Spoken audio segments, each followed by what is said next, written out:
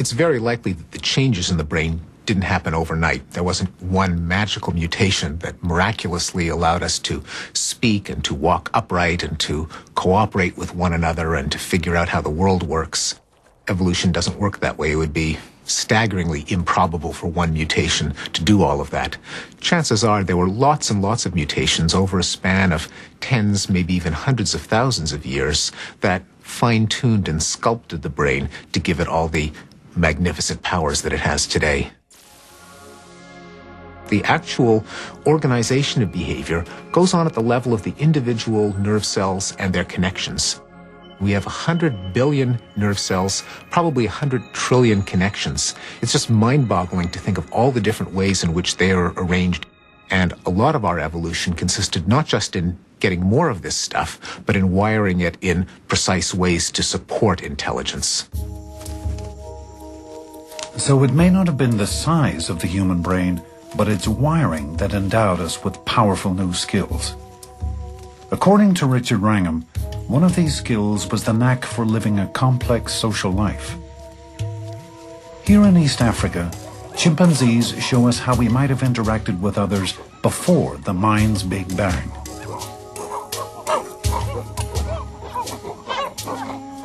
Social climbing is the one thing that really makes a male's world.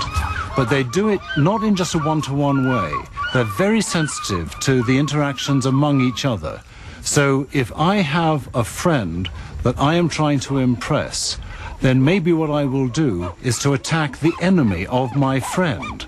And the enemy of my friend might be doing something like grooming with one of his friends. So I may detect the relationships among other chimps and manipulate them to my own advantage.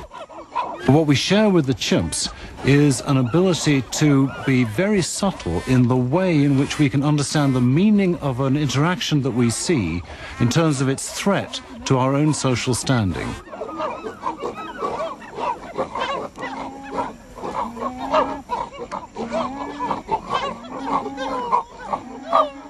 In humans, a little word to the father of a badly behaved adolescent, and all of a sudden you can control their behavior. But no such thing happens with chimps. You have to actually exert physical force or the threat of physical force. But after about 6 million years of separate evolution, humans acquired a significant social advantage. How much subtler, how much more satisfying if the Council of Elders can sit round the fire at night and say, you know, Joe there, he's behaving really badly, we've got to do something about him. That's what chimps can't do. There's much more chimpanzees cannot do. The University of St. Andrews in Scotland. Here, Andrew Whiten considers differences between chimp minds and human minds. With unlikely tools, he and others have identified another critical advantage, and possibly a key to the human mind's stunning success. Okay. Mind reading. Will this 3-year-old be able to look at things from someone else's point of view? Can she make inferences about others' thoughts? Can she spot deception? Sally, watch this. She's going to go and put the marble in the basket. Are you ready? Cover it up. Okay. And then Sally's going to go out to play, like you did out in the garden. Ready? Off she goes. Okay, she's going out to play, and while she's out to play, here's Naughty Ann coming, and she's going to take the marble out of the basket. While Sally is away, deceitful Anne will now hide Sally's marble. Go in. There we go. And then Anne's going to come over here. And do you know what's happening? Where did Sally go? She went out to play. Where's she gone? She's coming back. And she's going to come and look for her favourite marble. Where's Sally going to look for her marble now? I think it's in here. You think Sally's going to look in there? Why do you think she's going to look in there? I think you find it. That's where it was. Through the age of 3, researchers have found that a child is unable to ascribe actions, motives, and beliefs to others. But by the age of 5, the child's brain has developed a capacity for stepping into someone else's mind. This is Sally. Sally is coming back from playing. And Sally's going to go and look for her marble. Where is she going to look for her marble? She's going to Oh, where's she going to look? basket. In the basket. Okay, shall we let her look in the basket? Yep. Why did she look in the basket? Because the marble could have been there, but Yeah. it wasn't. Okay, so where is the marble? Do you remember? Yep. Yeah, okay. Well, do you want to help? It varies in different children, but generally the 4-year stage is thought of as a kind of watershed when that particular refined theory of mind ability emerges. So a 3-year-old would typically have difficulty with it. A 5-year-old has generally mastered it.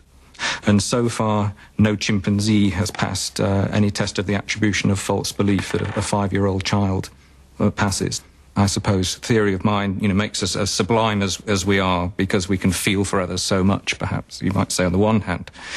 At the same time, it allows us to be that much more sneaky than any other species on the planet. In societies of humans, being socially competent really counts. Being socially competent allows you ultimately to outcompete others, to gain better access to resources, the best mates. And in those kind of societies, it seems that brain can be more important than brawn. So it's potentially a very powerful evolutionary force because it's driving a kind of upward spiral. Social complexity begets greater social intelligence. Social intelligence presents even greater problems to the individuals in the next generation, and they have to become more socially complex.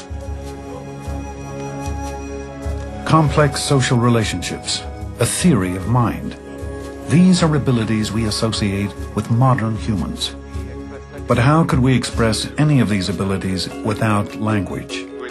With language, we can recall the past, ponder the future, teach children, tell secrets, manipulate crowds. But imagine a world without language.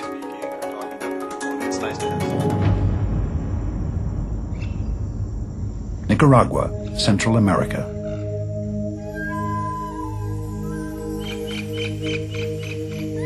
Managua. Here, as in other places of the world, there are those who hardly have any language at all. Maria no name, Mary no name. Deaf since birth, she has been isolated all her life, both from the people who could help her and from others with her disability. Her friend, linguist Judy Kegel, understands the depth of her isolation. The two can communicate just a little, using simple and primitive gestures. The first time I met her, she was missing the ability to tell me who she was. She was missing the ability to tell me how old she was. She doesn't know her name. In order to tell me who she was, she had to take me home and show me the papers and pictures of her family. We had to share a context. She can tell me things. I can show you a bit. She can tell me what happened to her father.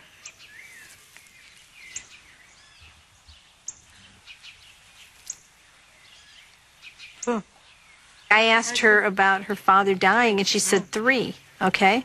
What 3 meant was he was shot 3 times. I know this from working with the other deaf signer, that she said he was shot in 3 places. And that's how her father died, right? Yeah. Right. And, but 3 is just not enough to give me access to the information that I would have needed had I not had prior knowledge about that. Papa.